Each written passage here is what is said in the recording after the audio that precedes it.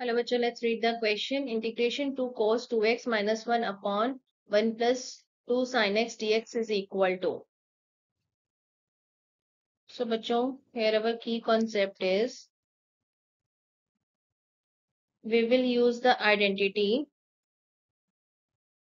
that cos 2x is equal to 1 minus 2 sin square x.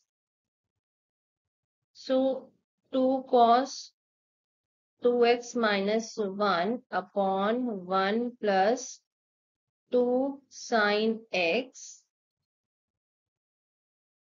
dx is equal to, put the value of cos 2x, 1 minus 2 sin square x minus 1 upon 1 plus 2 sin x dx, which comes out to be 2 minus 4 sin square x minus 1 upon 1 plus 2 sin x dx.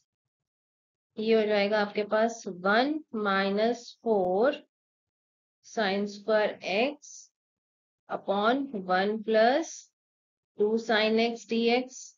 अब इसको हम ऐसे भी लिख सकते हैं 1 का square, तो ये हो जाएगा आपके पास 1 minus 2 sine x into 1 plus 2 sine x. A square minus B square equals to A plus B into A minus B. वो आइडेंटिटी का हमने यूज किया है.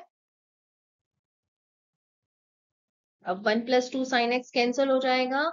You will get 1 minus 2 sine x dx. और इसका इंटीग्रेशन देखिए, 1 का integration हो जाएगा x माइनस 2. साइन एक्स का इंटीग्रेशन होता है माइनस कोस एक्स, तो ये आ जाएगा plus 2 cos x plus c. That is the option B. I hope you understood it well. Best of luck.